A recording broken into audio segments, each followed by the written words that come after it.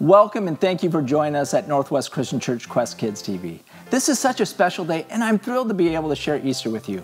But before we get started, I want to check in with you. Our lives have been flipped upside down and I know for many of you it's been tough. If you need some help or prayer, please let us know. You can connect with us through our Facebook page, NCC Quest Family, or call Northwest Christian Church office and let us know. We miss you and are praying for you. Okay, let's get started. I'm just so excited. It's here, it's today, it's Easter. And I know a lot of you are excited about this day for a special reason.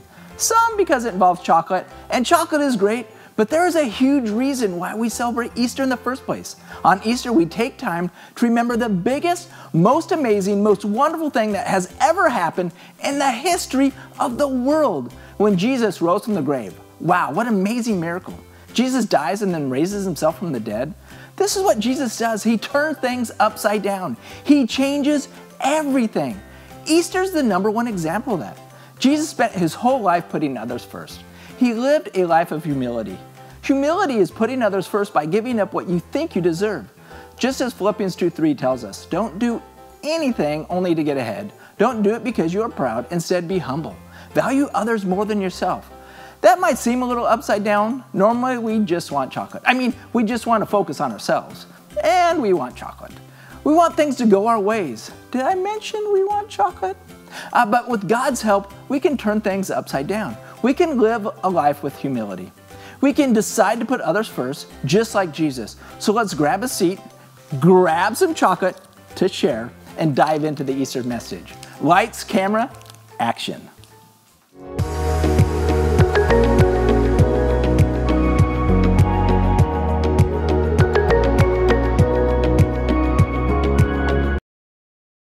Hey, John, I've got a question. What is it, Brandon? No, I'm asking the question. Fine, say the question. Why do we paint Easter eggs? Because it's easier than wallpapering them. Oh! Hey, did you hear the one about the lady whose house was infested with Easter eggs? I did, but she's fine now. You don't say. Yeah, she called an exterminator. Exterminator! Oh!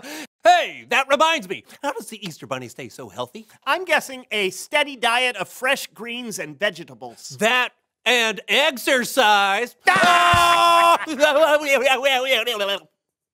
Hey, speaking of the Easter Bunny, do you know how much he gets for every basket he makes? How much? 2 points like everyone else. Oh boy, I think we're gonna have to stop doing this pretty soon. Why, because the yolks are so bad? No, I'm getting dizzy. We're upside down. Oh. I need air. I need air. I can't see. Gotta wipe off my glasses. Okay. All right. Okay.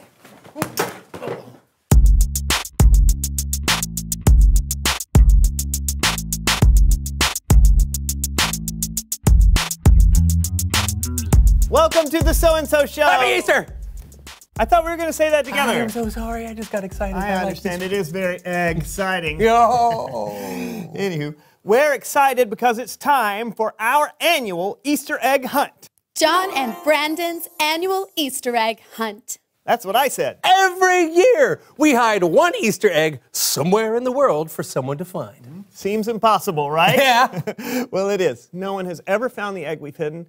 So this year, we tried to find someone so cunning, so clever, and so gifted at locating hidden objects, there was no chance they would fail. So please welcome someone who finds stuff. Greetings and saturations. I think you mean salutations. No, I wish. I'm sweating like a long-tailed cat in a room full of rocking chairs. It's hotter than the sun out here. Why don't you tell everyone who you are? My name is Leonard Fortescue, and I am a professional metal detectorist. But presently, I am a professional egg hunter. Did you solve our last clue, Leonard? Well, let's see here.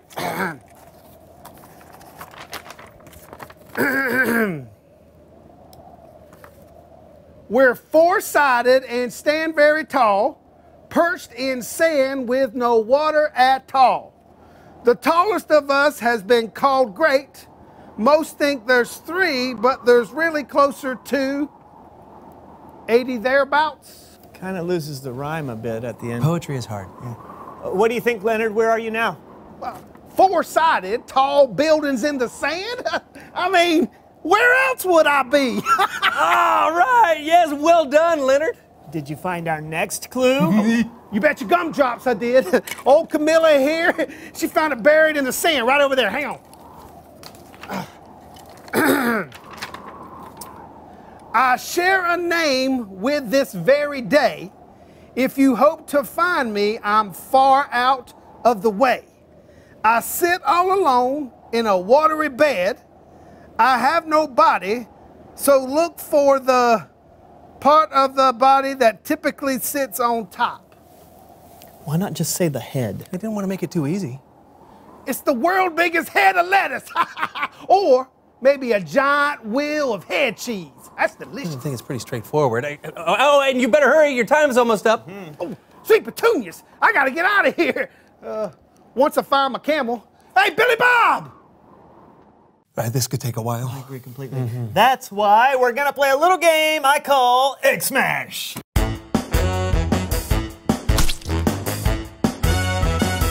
In front of us is a basket of a dozen beautifully dyed Easter eggs. We will each take turns smashing an egg on our own heads. How is this a game? It's a game of chance, my friend. 9 of these eggs are filled with confetti.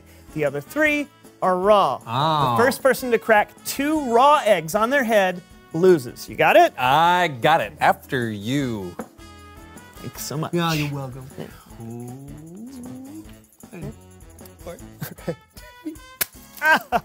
Nice! Ow. Confetti and pain. Woo. Your turn. Oh, great. What do you got? What do you got? Oh! It's a party in your It's head. a party. Good.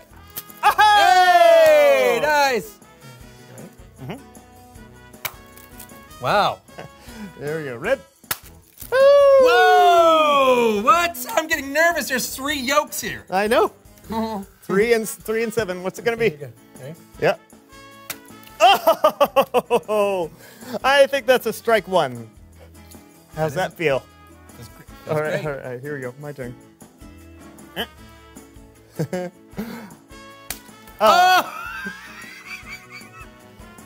Right, here we go. Ready? Here we go. Oh! I think we have a winner. It's me. Boom! I'm getting closer to your egg. I can almost taste it. I can taste it. I figured it out. I'm on Easter Island. Look at that big head. Reminds me of my mama. You got there fast. Thank you. I did have a little problem in customs. They apparently don't like you to bring camels onto the island for some reason. Why did you bring... You know what? Never mind. Did you find the last clue? Does a one-legged duck swim in a circle? The last place to go is where you already know. 2 sit here on their keister. Hurry up so we can celebrate Resurrection Day together. You've got egg on your face. Huh. Oh, I see what you did there. This is the oldest trick in the treasure hunting book. Watch out, egg. I'm coming for you. That way. It's Bible story time with Kellen.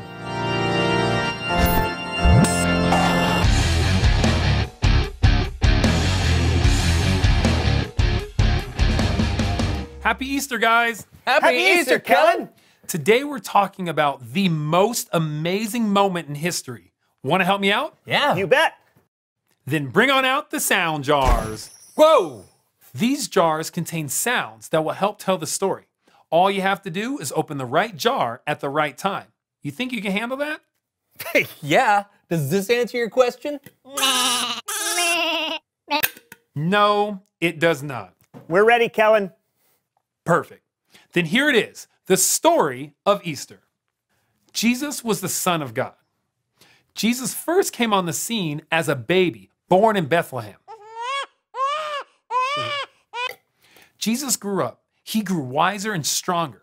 Now, as a man, he devoted his life to teaching and serving people. They came in droves to hear his words and see his miracles. Ooh. But even though Jesus had done nothing wrong, many of the religious leaders wanted to get rid of him, so they had Jesus arrested.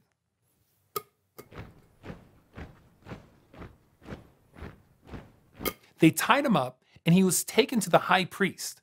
Two of Jesus' disciples, Peter and John, followed at a distance, trying not to draw attention to themselves. But someone recognized Peter. You aren't one of Jesus' disciples, are you? Me? No, not me. Then someone else thought they recognized Peter. Aren't you one of Jesus' followers? No, you're mistaken. And then a third person.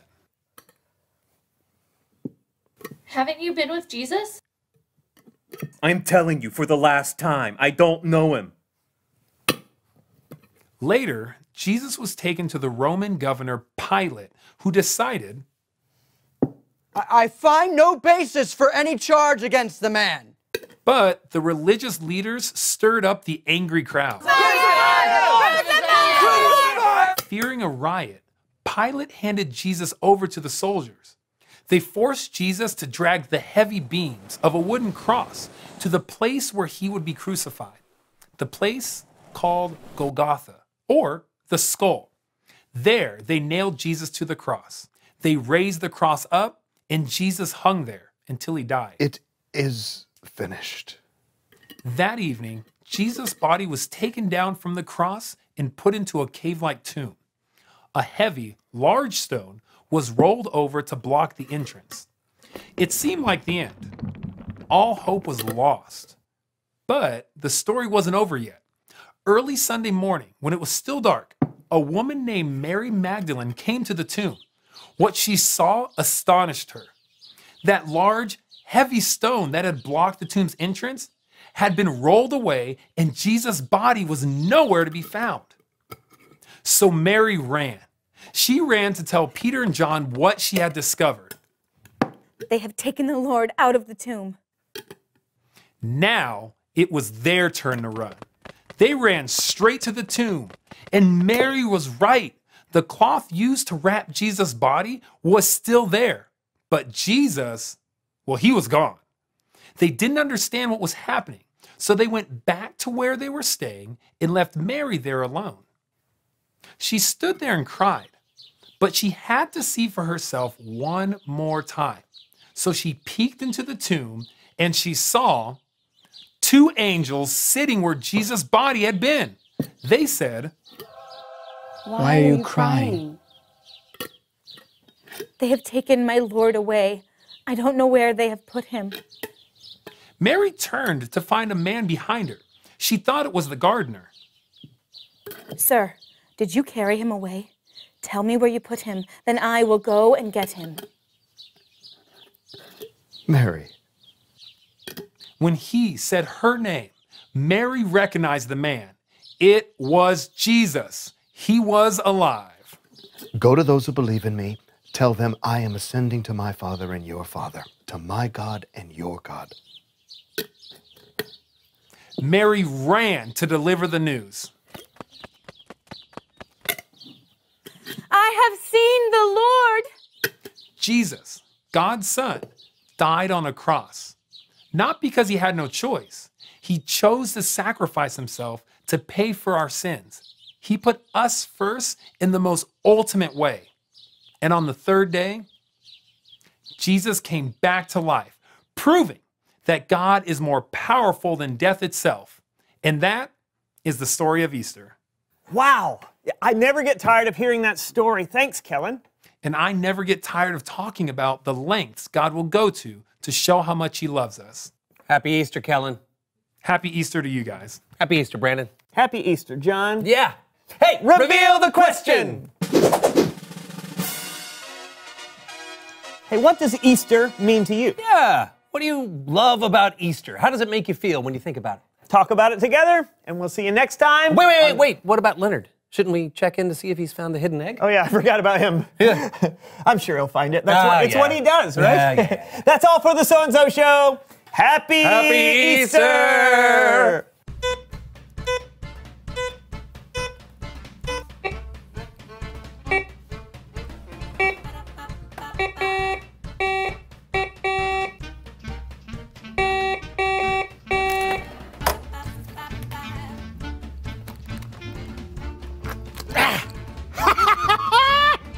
Woo!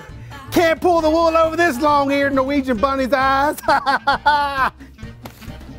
I'm gonna go make me an orange omelet.